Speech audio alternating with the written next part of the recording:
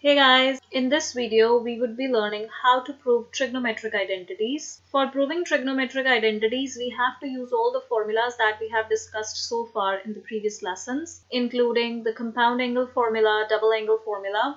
Apart from that, we have to also know few formulas that we have done in the previous grades. So we'll just quickly go over those formulas. If we are given anywhere cosecant theta, we can write it as 1 over sine theta. If we are given secant theta, we can write it as 1 over cos theta.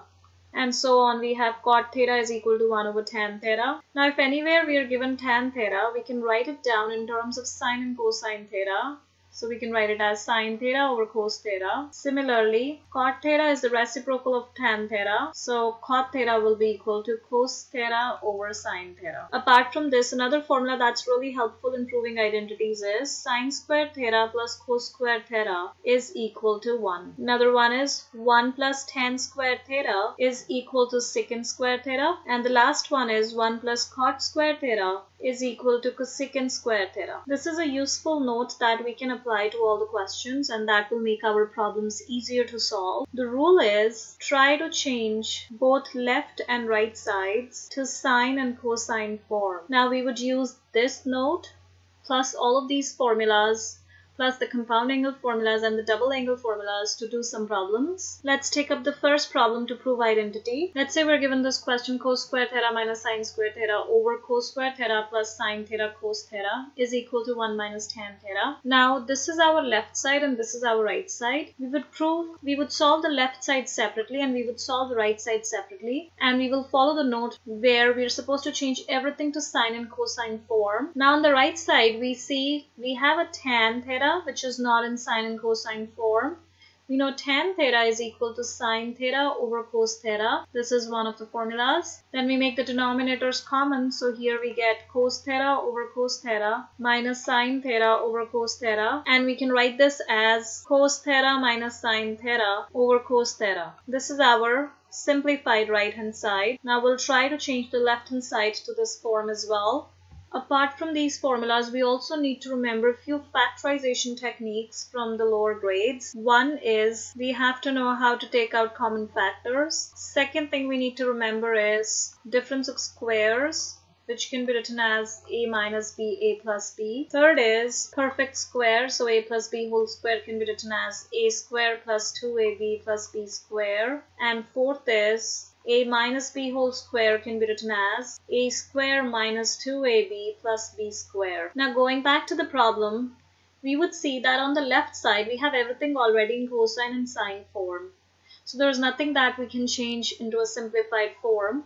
So when everything is already in cosine and sine form, then we try to use factoring techniques to simplify the side. So here we see cos squared theta minus sine squared theta represents as a square minus b square. So a square minus b square can be written as a minus b, a plus b. Therefore we can write on cos squared theta minus sine squared theta as cos theta minus sine theta, which is a minus b, times cos theta plus sine theta. And that's our new numerator now. Denominator is cos theta is a common factor out of these two terms, so we'll take out cos theta common. We'll be left with cos theta from the first term and we are left with sine theta from the second term. And now we see in the numerator and the denominator, do we have any common factors? If we have common factors, that is the entire bracket is what we have to cancel out. We cannot cancel out individual terms of the bracket. We can only cancel out the entire bracket. So we see cos theta plus sine theta, cos theta plus sine theta is the entire bracket there. And we are left with cos theta minus sine theta over cos theta. This is our simplified form on the left side.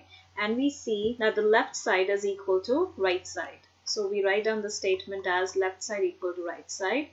Hence proved. Let's take up another example, and the question says sine pi by 4 plus x plus sine pi by 4 minus x is equal to root 2 cos x. So we'll simplify the left side first. We see that on our left side we have sine a plus b and sine a minus b. So we would use compound angle formula, and the compound angle formula for sine A plus B is sine A cos B plus sine B cos A. Similarly, sine A minus B is sine A cos B minus sine B cos A. So we would use these two compound angle formulas to simplify the left side. And why are we doing so is because the left side is a combination of two different angles. Now on the left side we have sine A plus B, so we do sine A is pi by 4, so sine A cos B plus sine B, which is sine x, cos A, that is pi by 4, plus, now we're solving this, sine A cos B minus sine B cos A. We know sine pi by 4 from the special triangles is 1 over root 2, and we get cos x, which we can solve further. Here cos pi by 4 is also 1 over root 2 sine x, plus sine pi by 4 is 1 over root 2 cos x, minus cos pi by 4 is 1 over root 2 sine x. We see 1 over root 2 sine x and 1 over root 2 sine x. They are like terms. One is with a plus sign and one is with a minus sign, so we can cancel them out. We are left with 1 over root 2 cos x plus 1 over root 2 cos x, which is going to give us, because we have the same denominator, 2 over root 2 cos x. If you want to rationalize it further, we can write it as 2 root 2 over 2 cos x. That would cancel 2 and 2, and we are just finally left with root 2 cos x. Now we see that this is our left side, and we did not even have to do anything with the right side. We automatically got left side equal to right side. So the final statement is, therefore left side is equal to right side, hence proved. Let's do another example for the sake of practice. And the question is sine x plus cos x whole square is equal to 1 plus sine 2x. Let's simplify our left side first. We see this forms a perfect square a plus b whole square.